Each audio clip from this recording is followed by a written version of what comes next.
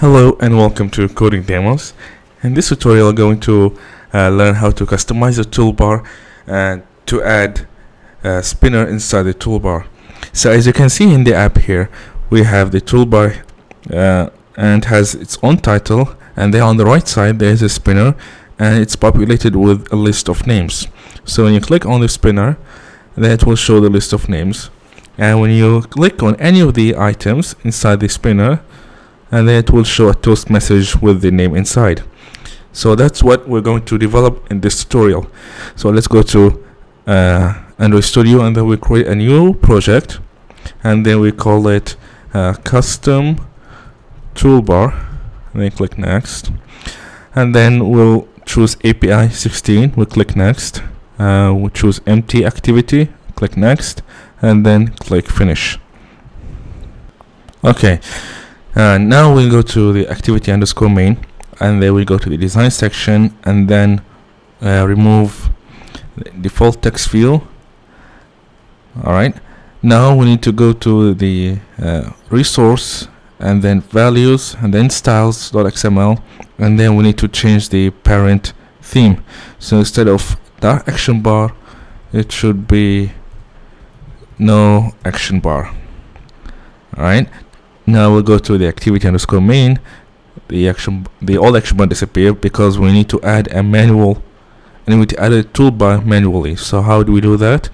Well, you scroll all the way down to the custom section.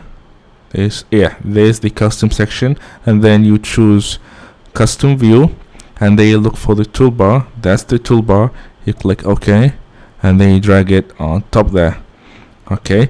The second thing is we need to change the layout width for the toolbar. Instead of wrap content, we need to make it match parent. Second thing is we need to give a background color for the toolbar. So we'll say color, and then color primary. And then the other thing is we need to change the ID. So we'll call it toolbar. Okay, now we'll go to the design section to see what we did. Okay, so far alright, and there's some space on the side, so we need to remove that. We'll go back to the XML section, and then basically remove the padding from the root layout, and then let's go back again to the design. Alright, now everything looks good. Now we need to add the spinner. So we scroll all the way to the top, and then we look for the spinner. There's a spinner. We scroll it, drag it here. You can drag it anywhere. Regarding this rendering problems, it's because of API 24. So basically, you try to downgrade to choose downgrade, or actually choose a previous API version. So in this case, it is API 23. So click on that, then the spinner is visible again. Now we take this spinner, and then we add it inside the toolbar. So take this out, and then add it inside the toolbar. Let me close the toolbar, give some space. There it is. And then we need to change the ID. I think the ID, I leave the ID as it is. It should be fine. Okay, now the spinner is in the toolbar. Let's give some margin on the right, so that it won't stick too much to the screen. So we'll give it Android margin right. I will give it 10 dp, and do Android margin layout margin end 10 dp. Okay, yeah, now it should be fine. Another thing is we need to add the app theme. So let's create a declaration for this. Okay, you see when you create the declaration, there's the XML NS app. I'll tell you why we're adding this later on. So it's theme, and then equals to add style slash theme overlay .appcompat.Light.NoActionBar. That's correct.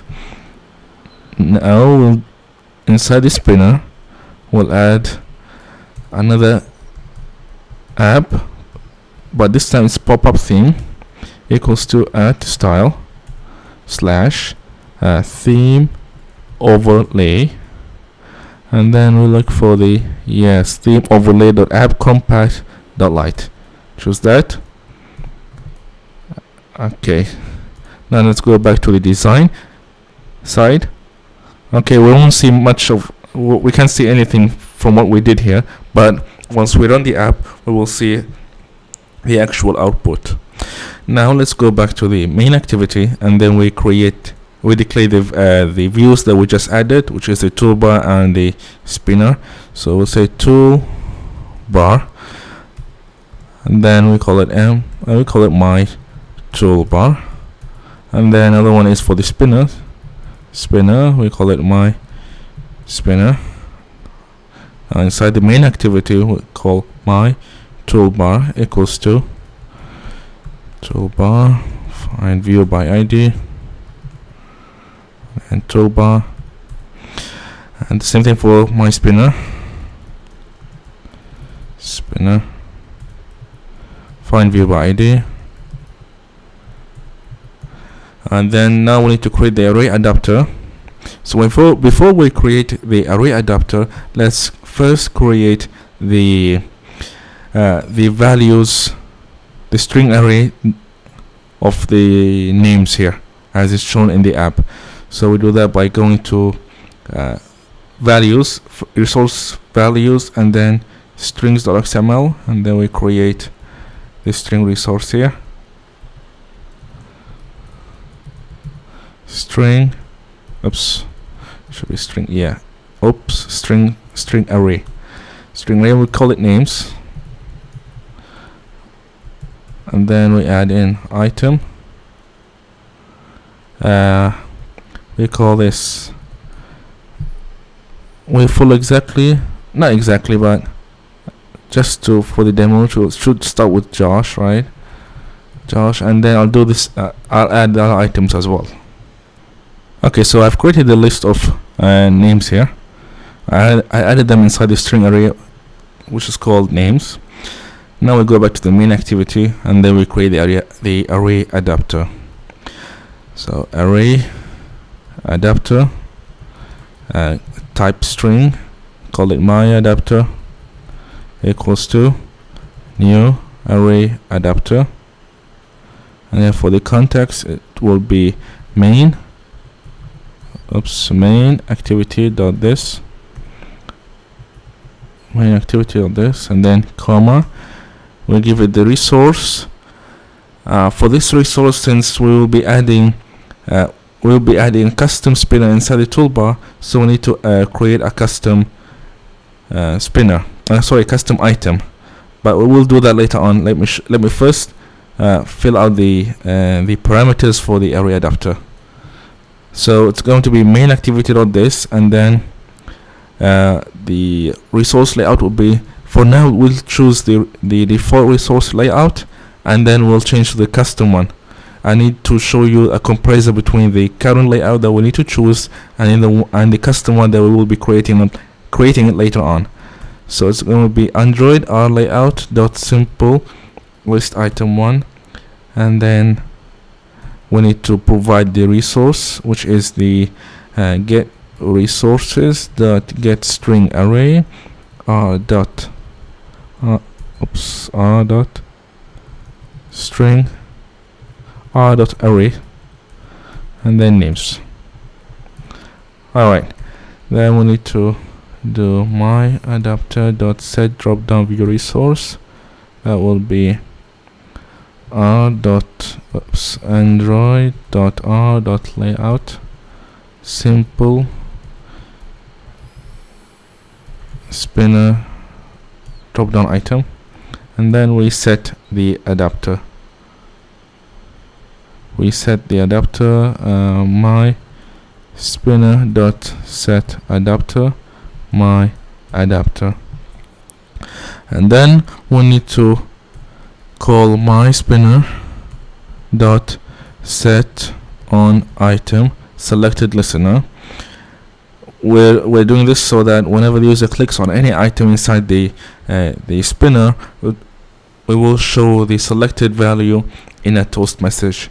So we'll be calling set on item selected listener, new on item selected listener, and then inside the on item selected method we will call toast dot make text. We provide the main activity as the current context dot so main activity dot this, and then the value would be mySpinner dot get selected item dot toString, and then the toast length would be short and dot show. Okay, so mySpinner dot get selected item, it's basically getting whatever value that's being selected from the spinner, and then make it as a toString so that it is readable. And then I'm putting the value inside a toast, and then I'm showing the toast. Alright, okay, now let's try and run the app.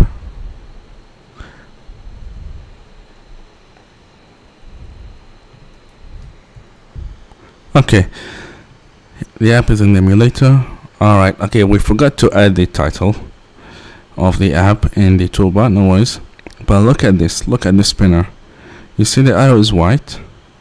Okay, but when you click on, okay, the background is white, no problem, but the title is black. Now the reason why it's black, because we need to create a custom layout just for the text view to appear white. When you go to the spinner, the ArrayAdapter, and then you can see that you can see that we are actually using what? We're using the spinner list item 1. So we're using the built-in Android layout file. We need to change that, and then we need to create our own separate file.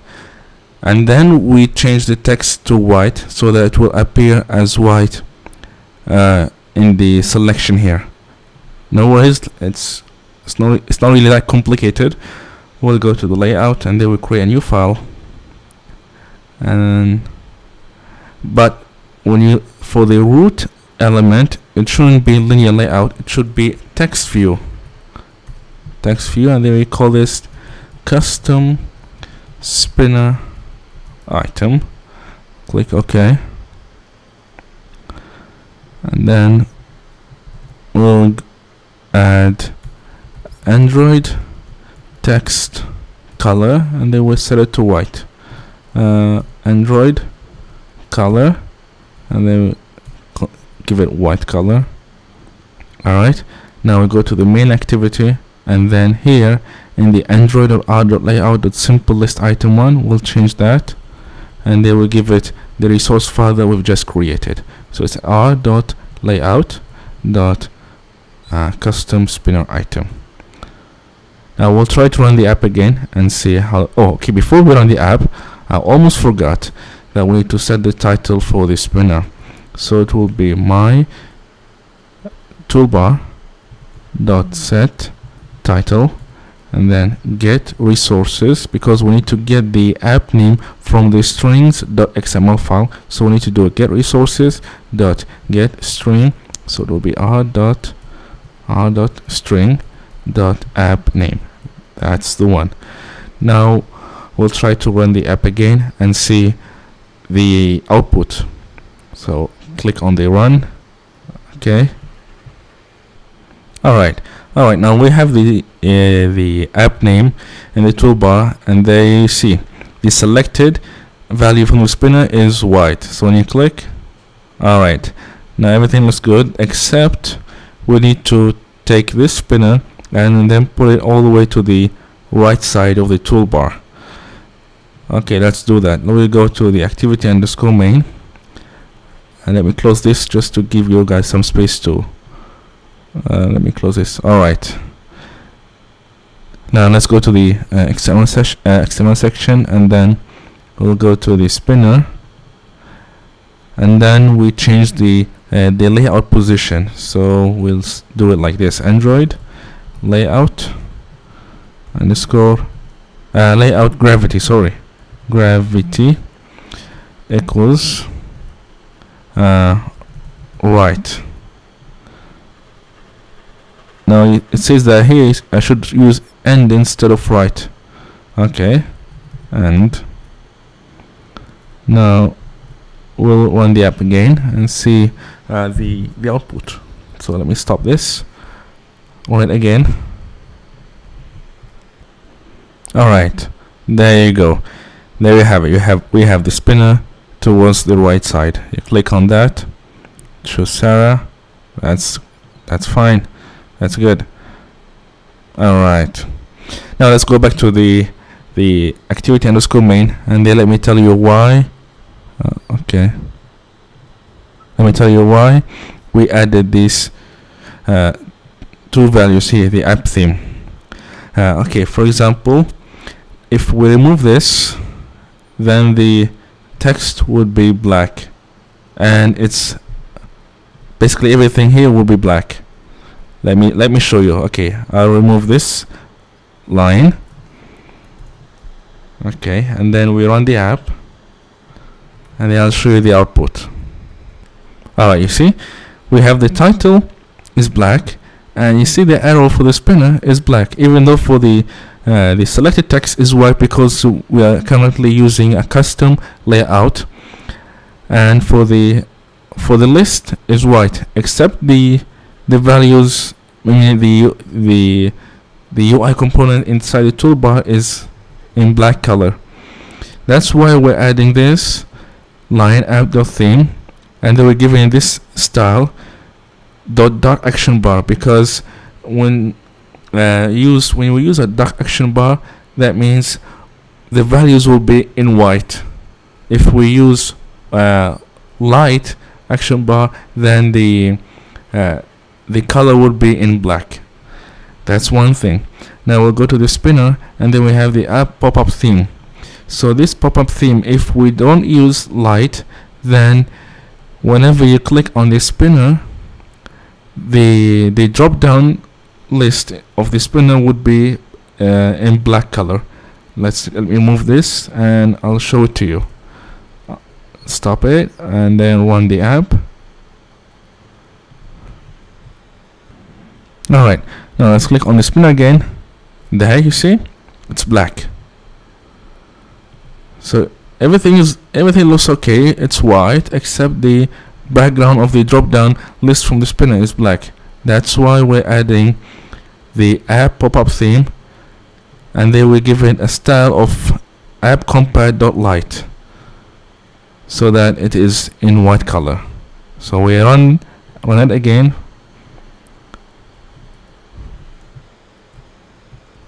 Alright, now we have the toolbar color, looks fine, white. The selected item is white, the arrow is white. You click back, there you go. The background for the drop down list is white. So I click again on any other values, then you get the selected value shown in the toast message. And that's basically how you add a toolbar, how you add a spinner inside a toolbar. If you like this tutorial, please leave your comment in the comment section below. Thank you for watching and happy coding.